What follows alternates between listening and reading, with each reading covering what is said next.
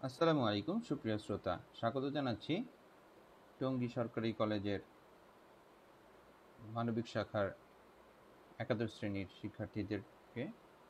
ইসলাম ইতিহাস ও সংস্কৃতি দ্বিতীয় পত্র, একটি ভারত উপমহাদেশের মুঘল শাসন তৃতীয় অধ্যায়ের একটি টপিক নিয়ে আজকের আলোচনায় আছি আমি SM পারভেজ। আজকের পাঠ সম্রাট শাহজাহান এবং সম্রাট আওরঙ্গজেব। সম্রাট শাহজাহানের অসুস্থতা পরবর্তী আওরঙ্গজেব ক্ষমতায় আসেন। এই আওরঙ্গজেব ক্ষমতায় আসা এবং শাহজাহানের অসুস্থতা এর মধ্যবর্তী সময়টা নিয়ে আজকের আলোচনা। এই সময়ে মূলত হয় হচ্ছে উত্তরাধিকার দ্বন্দ্ব। শাহজাহানের 4 পুত্রের মধ্যে উত্তরাধিকার দ্বন্দ্বের শুরু হয়। পিতা শাহজাহান এবং মমতাজ মহলের 4 পুত্র, দারা শিকো জ্যেষ্ঠ পুত্র, পাঞ্জাবের নামমাত্র শাসক, শাহ সুজা দ্বিতীয় পুত্র, বাংলার শাসক, তৃতীয় জন আওরঙ্গজেব দাক্ষিণাত্যের শাসক, এবং মুরাদ বক্স কনিষ্ঠ পুত্র, তিনি গুজরাটের শাসক। দারা শিকোর উদারপন্থী হওয়ার কারণে হিন্দুদের সাথে তার মিত্রতা ছিল এবং শিয়া মতবাদের প্রতি অনুরাগ। এই জন্য গোরা মুসলমানগণ তার প্রতি বিরাগভাজন হন। শাহ সুজা তিনি বাংলায় থেকে থেকে আয়েশি, দুর্বল, স্থবির এবং অকর্মণ্য হয়ে যায় এবং তিনিও শিয়া মতবাদে বিশ্বাসী ছিলেন। অন্যদিকে মুরাদ বক্স অত্যাধিক মদ্যপায়ী এবং ভোগবিলাসে সবসময় ব্যস্ত থাকতেন। আওরঙ্গজেব তিনি ছিলেন সব দিক থেকে, প্রশাসনিক, সামরিক ও কূটনৈতিক অভিজ্ঞতার দিক থেকে সর্বাপেক্ষা যোগ্য শাহজাদা, এবং তিনি ছিলেন প্রতিভাবান এবং দৃঢ় চরিত্রের অধিকারী, এবং ধর্মভীরু হওয়ার কারণে ভারতের সংখ্যাগরিষ্ঠ সুন্নি মুসলমানগণ তার প্রতি সমর্থন করেন। শাহজাহান এবং মমতাজের 2 কন্যা জাহানারা দারা শিকোর পক্ষ নেয় এবং আওরঙ্গজেবের পক্ষ নেয় রওশনারা। 4 পুত্রের উত্তরাধিকার দ্বন্দ্বের মূল কারণ হচ্ছে উত্তরাধিকার নীতির অভাব, সুষ্ঠু উত্তরাধিকার নীতির অভাব, দারার ক্ষমতা কুক্ষিগত করার প্রচেষ্টা, শাহজাহানের অন্ধ স্নেহ এবং পক্ষপাতিত্ব দারার প্রতি, শাহজাহানকে আওরঙ্গজেবের প্রতি বিরাগভাজন তৈরি করা, এটা দারার আওরঙ্গজেবের প্রতি ঈর্ষার কারণে হয়। 4 পুত্রের গুণ, মান এবং চরিত্রগত পার্থক্য আমরা পূর্বেই দেখেছি, এটা একটা মূল কারণ। যোগ্য না হওয়া সত্ত্বেও জ্যেষ্ঠ পুত্রকে উত্তরাধিকার নীতি অনুযায়ী ক্ষমতায় বসানোর কথা, কিন্তু জ্যেষ্ঠ না হওয়া সত্ত্বেও আওরঙ্গজেব যেহেতু অধিকতর যোগ্য, এই জন্য এই 4 পুত্রের মধ্যে ক্ষমতা নিয়ে দ্বন্দ্ব দেখা দেয় এবং আওরঙ্গজেবের প্রতি ধর্মপ্রাণ মুসলমানদের অকুণ্ঠ সমর্থন। এবং পরবর্তী ভিডিওতে আমরা মূল আলোচনায় আসবো যে মূল ঘটনাবলী এবং আওরঙ্গজেবের সিংহাসন আরোহণের সফলতা।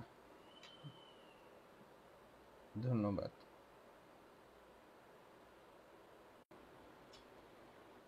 উত্তরাধিকার দ্বন্দ্বের দ্বিতীয় অংশের আলোচনায় আসছি। সেপ্টেম্বর 1657 খ্রিস্টাব্দে যখন শাহজাহান অসুস্থ হয়ে পড়ে, এরপর থেকে দারা আগ্রাকে অন্যান্য প্রদেশ থেকে সম্পূর্ণ আলাদা রাখার চেষ্টা করে, পরবর্তী খবর বাইরে পাস না করার একটা চেষ্টা তিনি করেন। কিন্তু রওশনারা ছিলেন আগ্রাতেই, তিনি আওরঙ্গজেবকে সব খবর প্রাপ্তির একটা ব্যবস্থা করে দেন। এবং সেপ্টেম্বর 1657 সালে সুজা বাংলায় নিজেকে স্বাধীন হিসেবে প্রতিষ্ঠা করার চেষ্টা করেন এবং শিরোনামে খুতবা এবং মুদ্রাঙ্কন করেন। ডিসেম্বর মাসে ওই বছরই মুরাদ গুজরাটে নিজেকে সম্রাট ঘোষণা করেন এবং সুজা স্বাধীনতা ঘোষণা করে আগ্রায় ক্ষমতা দখলের জন্য আসতে থাকেন এবং বারাণসী নামক জায়গায় ফেব্রুয়ারি 1658 খ্রিস্টাব্দে বাহাদুরগড়ের যুদ্ধে দারা সুরাজকে পরাজিত করে। সুজা বাংলায় পলায়ন করে। এর মধ্যে আওরঙ্গজেব বুরহানপুর থেকে সৈন্যবাহিনী নিয়ে নর্মদা নদী পাড়ি দেয়।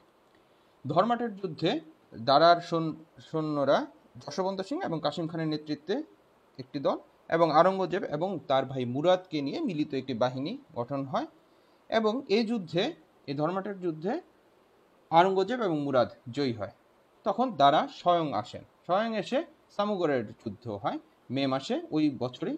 দারা এবং আওরঙ্গজেব ও মুরাদের মিলিত বাহিনীর যুদ্ধ হয় এবং আওরঙ্গজেব মুরাদ জয়ী হয় এবং আওরঙ্গজেবের সামরিক মর্যাদা এবং প্রতিপত্তি বহুগুণে বৃদ্ধি পায় এবং আওরঙ্গজেব সরাসরি আগ্রা আসে, আগ্রা দখল করে।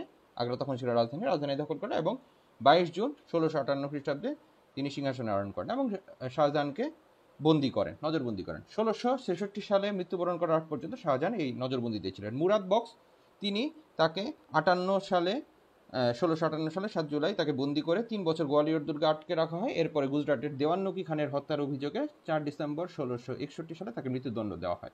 শাহ সুজা তিনি খাজোয়ার যুদ্ধে এলাহাবাদের সন্নিকটে তাকে আওরঙ্গজেব পরাজিত করে আরাকানে পলায়ন করে এবং আরাকানি মগদের হাতে তিনি নিহত হন, অনুমান করা হয় এটা। দারাশিকো তিনি সামুগরের যুদ্ধে পলাতক জীবন করেন। এর পরবর্তীতে সৈন্য সামন্ত গুছিয়ে দেওয়ারের যুদ্ধে আজমিরের নিকটে এপ্রিল 1659 খ্রিস্টাব্দে শোচনীয়ভাবে পরাজিত হয়, দিল্লিতে কারাবন্দী হয় এবং 1659 সালে তাকে হত্যা করা হয় ধর্মদ্রোহিতার অভিযোগে। আওরঙ্গজেবের সফলতার কারণ হচ্ছে সর্বাপেক্ষা যোগ্য এবং প্রতিভাবান যুবরাজ, সুন্নি যারা ভারতীয় মুসলমানরা ছিল তাদের অকুণ্ঠ সমর্থন, শাহজাহান এবং দারার গৃহীত কর্মপন্থা ছিল ভ্রান্ত নীতির উপর প্রতিষ্ঠিত। আওরঙ্গজেব তার বোন রওশনার মাধ্যমে আগ্রার সকল খবরাখবর প্রাপ্ত, ভাগ্যের সহায়তা পায় আওরঙ্গজেব এবং আওরঙ্গজেবের সুশিক্ষিত এবং সুশৃঙ্খল সেনাবাহিনী ছিল, গোলন্দাজ বাহিনী ছিল আওরঙ্গজেবের এই সফলতার পিছনে মূল কারণ। পরবর্তী ক্লাসে আমরা শাহজাহানের স্থাপত্যিক কীর্তি এবং মমতাজ নিয়ে আলোচনা করব।